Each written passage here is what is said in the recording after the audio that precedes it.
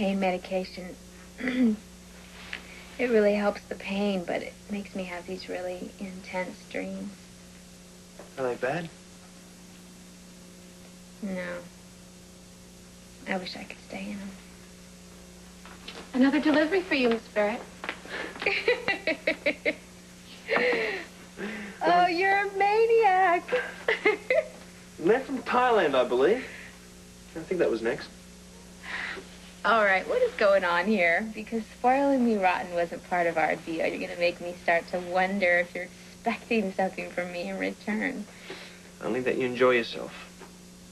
And that you don't take me for granted. I hate that. I would never do that. Besides, I wouldn't want to jeopardize my trip to Madrid for Chinese food. Ah, well, that one's already in the works. It is? Mm-hmm. Oh, my face, my gorgeous, irreplaceable face. Hey. Good. Thank you. Oh, well, maybe a little peaked and everything, but none of those horrible, disfiguring scars I kept picturing. Well, you don't have to worry because all of my injuries are internal. Oh, thank goodness. That's great. Hey, I just had this feeling I was going to run into you. Lucy's kind of psychic. Oh, that must be helpful.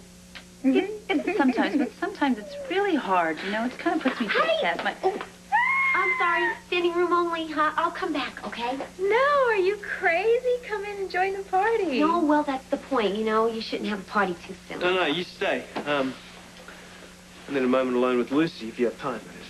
Oh, definitely. I'll be back. Okay. Hey, you call me if you need anything. Look at your face. It's perfect. I like your hair. Bye. See ya. Your hair. Did you see your hair? It looks nice. I thought it was nice, so...